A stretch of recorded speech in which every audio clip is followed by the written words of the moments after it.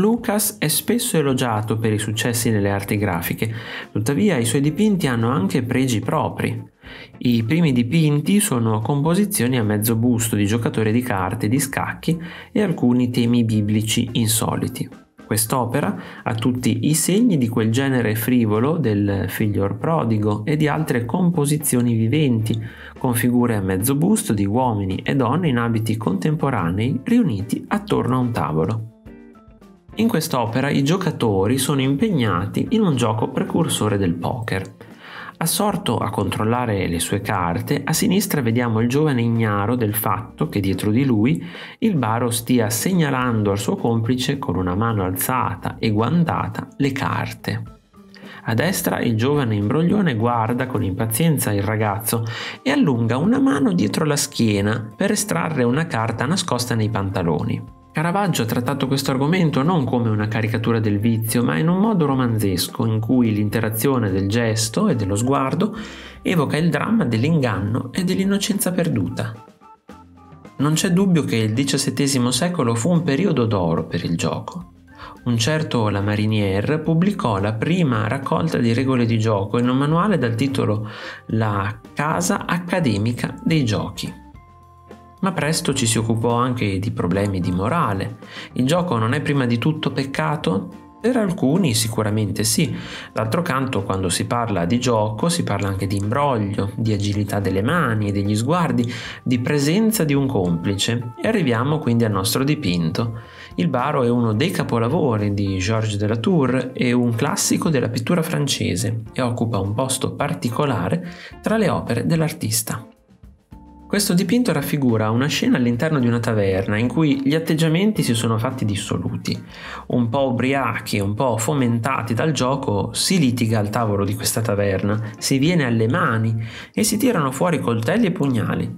C'è anche l'artista all'interno della scena e se la ride nei panni del pittore filosofo Democrito, all'estrema destra.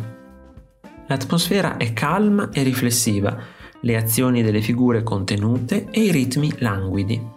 C'è una concentrazione sul dettaglio, come ad esempio nella raffigurazione delle carte da gioco, del vetro crepato e della pipa rotta sul pavimento. Dettagli che hanno chiaramente assorbito l'artista e che affascinano lo spettatore. Il tono madreperlato dell'immagine è esaltato dall'uso di colori tenui su uno sfondo grigio, coadiuvato dalla loro fusione con il bianco.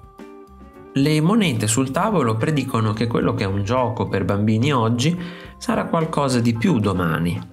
Il passatempo onnipresente, persino l'ossessione dell'élite francese nel XVIII secolo, era il gioco d'azzardo.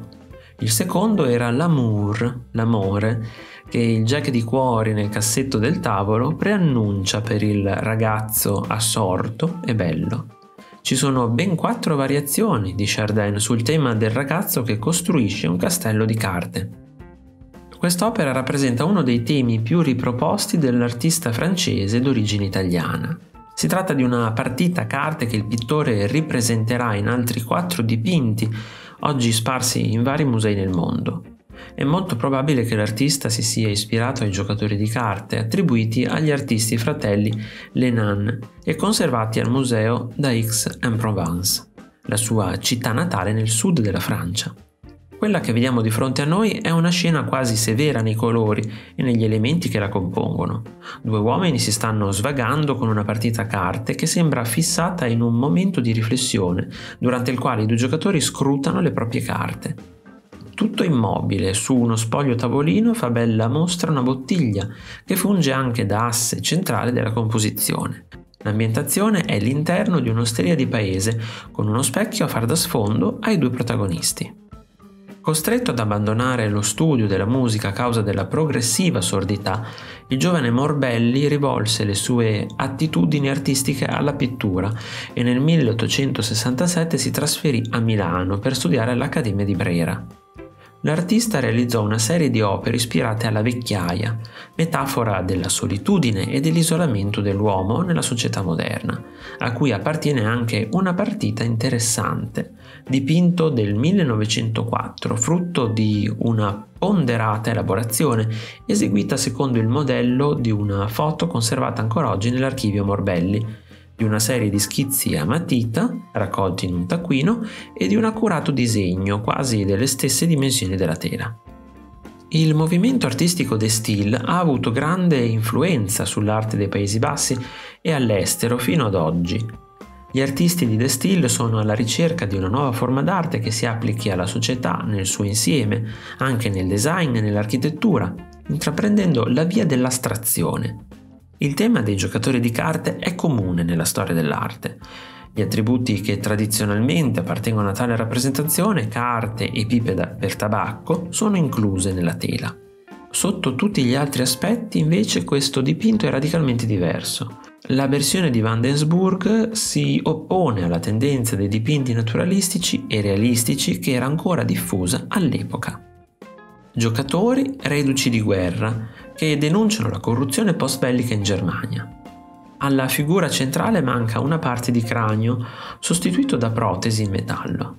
Anche l'occhio è sostituito da una placchetta ovale, come pure la mandibola. Il terzo, a destra, è ricomposto con parti di metallo inserite sul volto ed è privo della parte inferiore del corpo. Porta sulla giubba una evidente croce di merito. La metà toracica termina con il membro penzolante e rugoso esposto sulla seduta della sedia. Una mano meccanica spunta dall'alto trattenendo una carta. Gli altri due reduci sono senza gambe e hanno al loro posto delle protesi. Quello di sinistra utilizza il piede della gamba rimastagli per tenere le carte.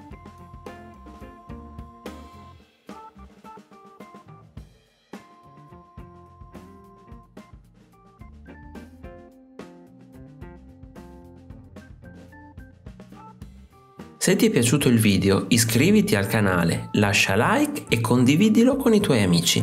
Ti invito anche a visitare il mio negozio. Un saluto e al prossimo video di Artesplorando.